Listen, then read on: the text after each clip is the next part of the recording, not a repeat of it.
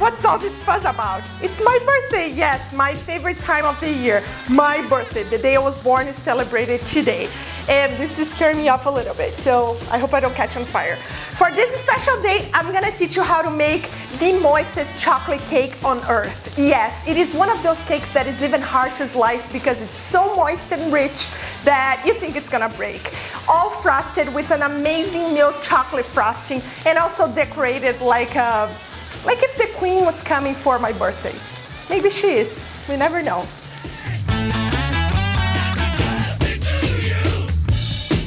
I'm gonna start by my frosting because it takes around 2 hours to set. So we should start by the frosting so at the time the cake is ready, the frosting is gonna be ready as well. Here I have my heavy cream. Then I'm gonna add my salt and honey. The honey will give a glow to the frosting. All the amount of ingredients are on my website. The link is under the description here. Bring this cream to a simmer, and by that I mean small bubbles. My heavy cream just came to a simmer and now I'm gonna process my chocolates here. You can either use your food processor or your blender. I'm going with the food processor today. This frosting is a great alternative for the classic buttercream, which I personally hate. Buttercream is way too fatty, way too rich, and I feel in my palate, so I've never liked it. This is a good alternative for a chocolate frosting because you use more chocolate than butter, so that's the real deal. Here I'm using half dark chocolate and half milk chocolate. If you only use milk chocolate, the frost is gonna be very sweet, but it's up to you. Process the chocolates together. With the heavy cream still hot, add it to the chocolates. Process it for 1 minute and everything's gonna become melted and gorgeous. Now you add the confectioner's sugar. This helps with the texture. And with the machine on, you start adding cold butter, little by little. The butter will improve the texture and make the frosting super shiny and beautiful. Just like this. Our gorgeous frosting is ready, and now we just have to leave it at room temperature and we will set. If you put it in your fridge, it's gonna harden and it's gonna become impossible to spread in your cake. So you have to leave it at room temperature and it's gonna gain that perfect, nice texture, just a spreadable texture. Just like a cream cheese, I would say. Give it a nice stir every 30 minutes. If you live in a really hot place, you have to find a cool place in your house to leave this frosting. Do you remember I told you this was gonna be the moistest cake on earth? I wasn't joking. This stuff is real, my friends. But the reason this cake is so moist, it's not because I'm a genius, unfortunately. It's just because I know my ingredients, and you should know as well. That's why I'm here to save you.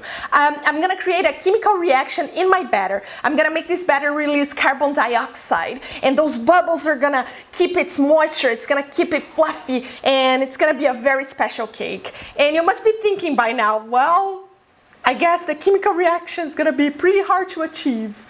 Very hard. It's not at all. Not at all. It's actually very simple. You just use an alkaline ingredient such as baking soda and you mix it with an acid such as sour cream. And when these two ingredients are combined together, they react and it creates like an explosion, like poof, but it's just an explosion of flavor. It's not a volcano or anything like that.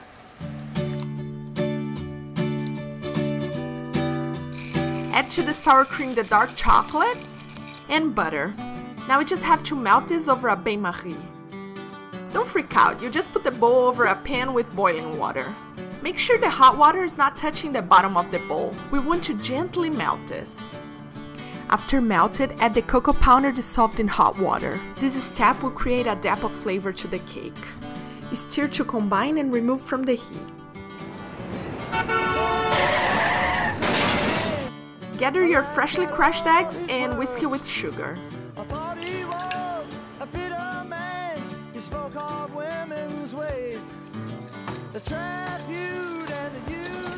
This cake is truly simple. So right there I have my melted chocolate with sour cream. Here I have my eggs with sugar. And right here I'm gonna put the dry ingredients. And that's it. You're gonna combine the three and bling, it's gonna be a gorgeous cake.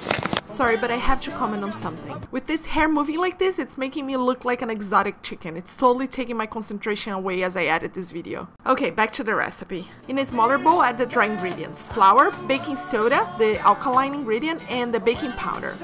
Now we just have to combine the 3 bowls and make it a big party, like the bowl party. 3 bowls invited, and all the guests eating the bowls. Okay, that didn't make any sense. First, you add the chocolate mixture to the eggs and whisk it just to combine. At last, you add the dry ingredients. You can sift them or not, just make sure there are no lumps. As soon as you add the dry ingredients, the chemical reaction starts and you can totally hear it happening. Bubbles and eruption, that's why now we have to work it quickly. Make sure your pans are nicely buttered and floured, so the cake doesn't stick to it. Split the batter in 2 9-inch pans. Have your oven preheated at 350 Fahrenheit and bake it for approximately 35 minutes.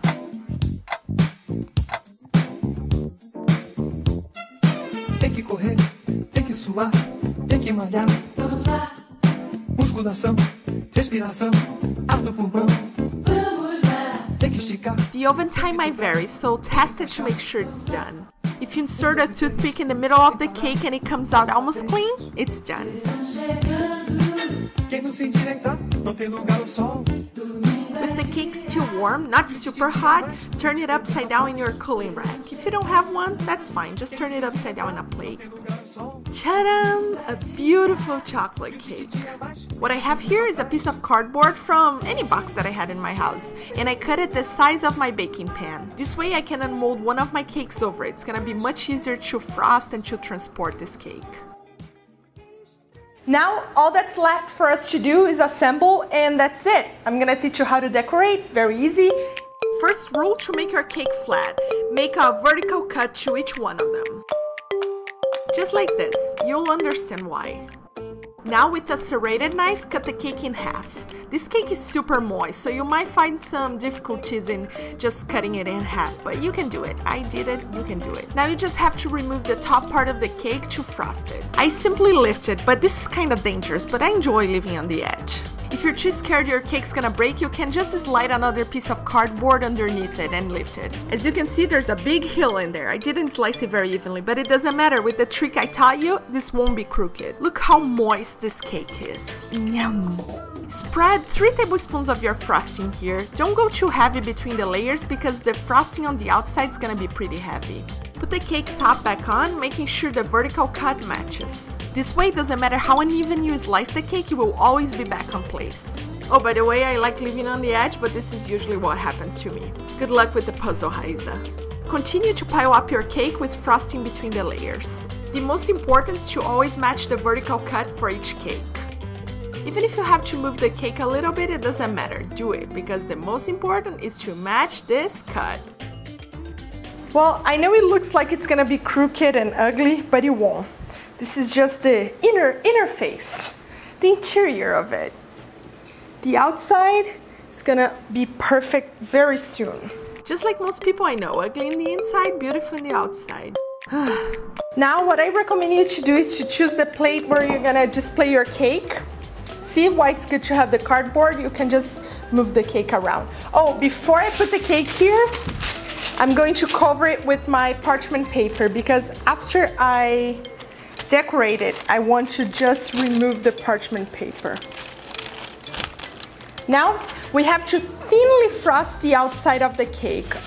What we are doing here, we are just making the whole cake uniform. We're kind of covering every flaw, every little hole. This is what we do in our walls when we move. Spin the cake stand to create an even top. Then place it in your freezer for 5 minutes just to harden the exterior.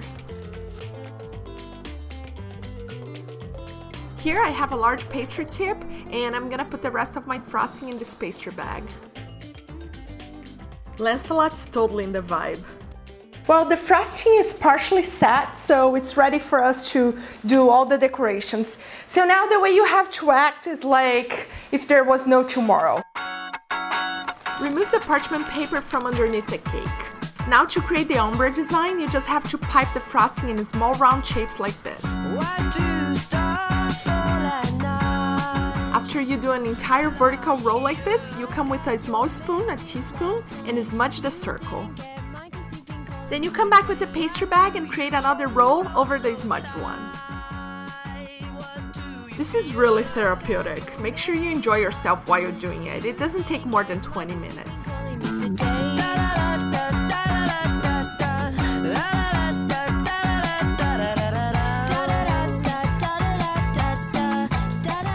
Here I'm gonna decorate the cake with the fresh peonies I got from my farmer's market. They're not edible, okay? It's just for the look of love. They'll look okay for up to 4 hours. I don't know what smells best, the flowers or the chocolate. Both combined, wow, wow.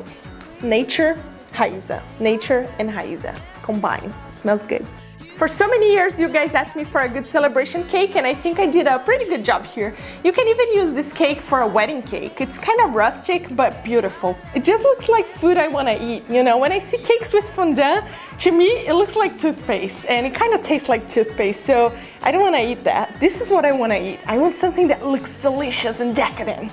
This is it. Now I have to go because my friends must be arriving, and I have to kind of clean myself because I look pretty dirty, as usual. Just very messy. And see you next week with another delicious dessert. It won't be my birthday, so it's not gonna be that special, but still, an average day is pretty special, at least to me. And bye. Bling!